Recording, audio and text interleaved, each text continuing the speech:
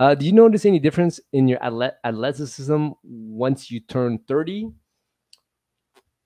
I don't know, because in my 20s, I was busy partying and doing like bad stuff, and I only so in my teens, I was doing a lot of sports and I was athletic, but then in my 20s, I wasn't doing anything. I was just partying all the time and doing criminal shit, right? At 30 is when I actually got out of jail. So I wouldn't I wouldn't really know. Like I wouldn't be able to compare it in relative to my 20s. But at 30, that's when I started Brazilian Jiu-Jitsu. So I started developing some. I already had some athleticism built into me in my teens. In my 20s, complete shit show. To be honest, 30s when I came out of jail. That's when I was starting to train again. I discovered BJJ. I actually discovered BJJ in jail, which is pretty funny. And yeah, so I'm actually more athletic now because I'm more in tune with my body. But but I have more injuries and stuff like that. So a lot of times I won't go like super hard, like 100% as I could.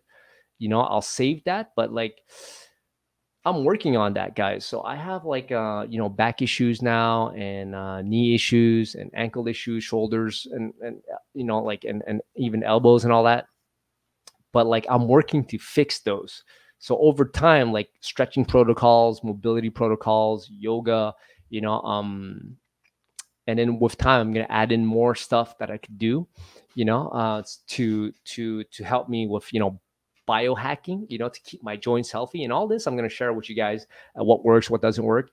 And then, man, if my body was like injury free, I would be more athletic now than I was in my 20s. Mainly because like I'm more aware now. Like it's in the body now. Like the skills are there. It's like it's imprinted into the mind, into the muscle, muscle memory, right? And my awareness, like body awareness, is like skyrocket, compared to what it was before, because I've been training so much, so my understanding, my fight IQ, everything is like leveling up. It's like ta ta ta ta ta ta. Now the challenge is going to be, am I able to keep my body intact so I could actually benefit from all this upgrade, all the software upgrade? Is it going to be good, only good if hardware is upgraded as well or maintained, at a high level? So that's going to be the challenge here. And if I could do that, man, I'd be whooping ass for a long time. And that's the plan here, guys. Like